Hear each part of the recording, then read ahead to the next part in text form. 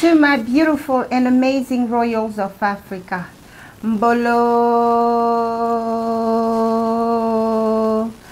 Mbolweni, my people, this is your queen, Queen Ngningone II, 17th generation crown queen of the Fang people and of the Diasporan Africans, also known as the Immortals.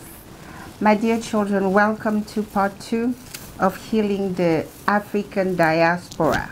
Okay, so today we will talk about the soldier children. All right, who are the soldier children? So before I get into today's topic, I want to first of all welcome you. Welcome to Nubia, the path to return, the home of the African royals. Okay, only royalties around. No crazies. All right, so I'm your host, the Queen Ngningone II.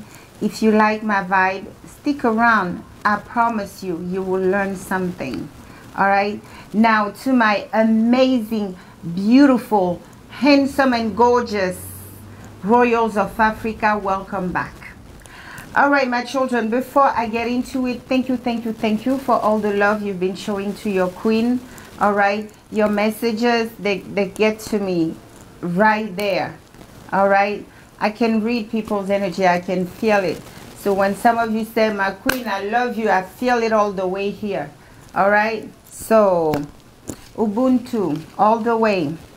Now, before I get into today's topic, I would like to reply to the email of one of our daughter, one of our royals out there, Princess Rachel.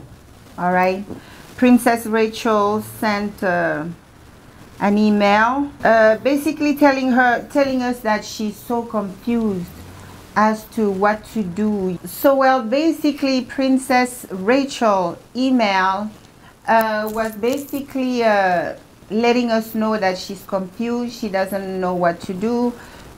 She's raised in church, and then she also, you know, been around some Israelites who tell her that they shouldn't honor the ancestors, acknowledge the ancestors, worship the ancestors, for the Torah goes against it. Should I start reading the Torah?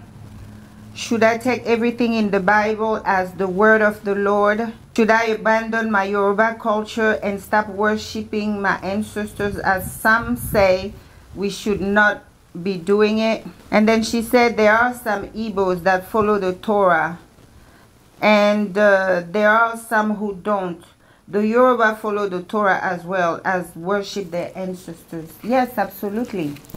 Before we go any further, I would like our beautiful children out there to be aware or mindful of the following. Our elders tells us that the connection to one's ancestors is a primordial element to ensure a successful life on earth as a man or as a woman. Just like I said in a previous video, your blessings, your guidance, your protection are not attached to foreign egregores or foreign gods. This is what our elders tells us, that, you know, in any warfare, they will try to take over that group of people's spirituality, because in most people's spirituality, we know and trust that the ancestors, those who came before us, you know, would know who our true God is. And if we try to connect to our God through them, it's for sure they will take us to our rightful source. Okay, not the source taught by the colonizer and so on. So you have to understand that, you know, spirituality is the first power they took from us. And another thing, even in today's Africa, you can clearly see the big difference between the countries that are rather traditional in their beliefs, in their spirituality, versus the countries where Christianity has populated over the places. You will see, like for example, a country in West Africa is Benin Republic. All right, they're very traditional. They're the custodian of the voodoo secrets. So you see, so over there, the president declared that the voodoo is now the national religion. What does it mean? It means that the marriages, the funeral proceedings and everything will be done per the voodoo tradition, because that's what they know, they're the people of the voodoo. So, and you will see that in those countries, like for example, Benin Republic doesn't have, you know, natural resources as we know Africa to be, like oil, gold, and all these things, manganese. And do you know what they survive from? Fishing and tourism. So, you know, but and yet they're very traditional in their ways. And guess what? People live better in a country like Benin, where you will find all of them own a home, okay? And they have, you know, their businesses flourish, and they're able to send all their children to school and everything and have a normal life, compared to countries where Christianity has taken over. There's a church in every corner, but and yet they're sitting on a super rich land, but and yet the people are so poor. So there's no comparison. You can clearly tell countries like Botswana, countries like Zimbabwe, you know, these countries are very, like, they don't play with their spirituality. Whatever came out is just to be added to what they already were sitting on, and they're very protective of their culture, of their spirituality, and rightfully so. We can clearly establish that even in modern Africa, the countries where the rites of the ancestors are performed are prosperous, and these countries are protected also. You know, nothing really crazy go down over there without them overcoming it. You see what I mean? So, okay, she asked about the Torah now. Who wrote the Torah? The today known as Jews, okay? I just want my children out there to use common sense. Such book that come from such group of people as we know them today, all right, would you trust that that book was written with you in mind? The one being kicked to the curb for somebody else to sit on your throne? It's just a judgment. Yes, whether it's the Bible, whether it's the Quran, whether it's the Torah, these books have some of the original scroll. We the Bantu, we the custodian, the Congo kingdoms, we the custodian of the original scroll. You heard about scrolls being found in caves in Israel. That was nonsense. The scrolls that they found us in possession, yeah, they were in caves because that's where the royals were hiding.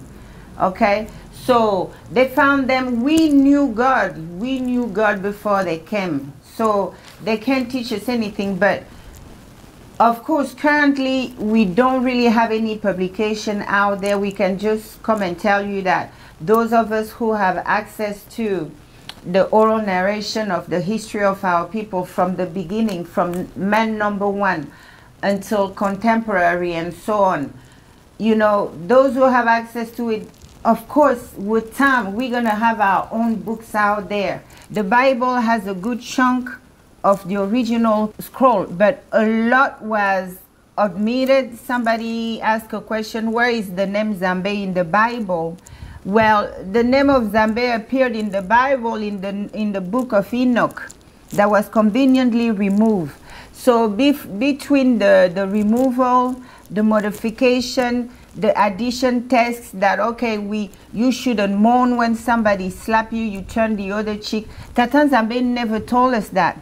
Tata Nzambe told us that vengeance is his, justice is his, that we have access to divine justice. When somebody wrong us, we have the right to go before Tata Nzambe, especially when we feel that we will not get justice in the court of man. We have access to divine justice. We can go to him and say, Tata, they did me wrong. Be the judge, you know. Bring justice into it. We have the right, but what did they put in there, you know, to make us good slaves? Don't ask for justice or revenge or anything. You just have to take it. You are to be my slave, and your happy and ever after will start when you die in heaven. And we, of course, we were beaten, we were conquered, so we consume it. And we brought up children and taught them how to consume that. But in this time of our awakening, okay, this is scheduled to happen. The kingdom of the Most High will rise just as he planned. And it's through the house of Yehuda, the one they call Jesus. Okay? Yehuda, Yahudi. Okay? So it's through him. So do you think that a Messiah will rise from nowhere and come and become? No. You know, our elders tells us that we are the body of Yahundi. We are the body of Christ, the descendant of the 12 kingdoms. We are the one who will bring his kingdom back on earth, the kingdom of the Most High. Okay? So should you read the Torah? Just like I would answer to those of our children who are Muslim, who are Christian, keep in mind that these books were written with them keeping you a slave, because the rivalry has always been the world against the house of Yakuba. So you are the house of Yakuba that they brought down. So with those books, they were able to keep us down. As slaves would not dare pray, asking for justice against their master, it only prolonged the reign of the masters over them. It was because of this book, something that should have taken a few years took centuries because of these books. I will say no. Me personally, I wouldn't tell our children. I'm like, go back to the way of your ancestors. Find out who your ancestors were and how did they used to connect to Tata Nzambe. Go back to that route. Yes, the scripture is there.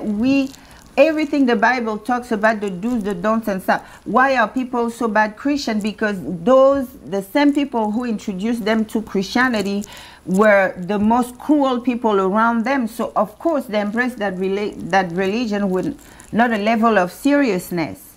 It starts from the top, and they put themselves in the top, and they turned out to be such horrible Christians. And now a lot of them are going to the New Age. They even left us in their churches. Now we're the one becoming militant. No, don't do that. In the Bible, keep in mind, there was a lot of things added, a lot of things modified, a lot of key important texts removed. So no, the Bible is not authentic. You're going to need the guidance of the Spirit of the Most High to guide you to what you need to know, what you need to learn from there, and what you need to leave behind. So should you abandon your Yoruba culture and stop? No, no, my dear. No, my dear princess, do not abandon it. You know, you will connect to your God through your ancestors. No, no, no. Tata Nzambe said he will restore his kingdom on earth, and it's just gonna happen as planned by Tata Nzambe, described in the book of Acts. It's not that Jesus himself or another Jesus going to come. It's us, the body of Christ, us, the members of these 12 kingdoms, these 12 original kingdoms. We are the one who will heal. We are the one who will awaken to who we are, which many of you are doing. Bravo, my lovelies. Okay? And to come back, you have to keep in mind that these books were designed to confuse and mess up our collective consciousness as to who we are. You know, whatever you choose to do out there, just know that these books, whether Bible, Torah, Quran, they were put together to mess up our collective consciousness. And what constitutes our collective consciousness? The consciousness of our ancestors.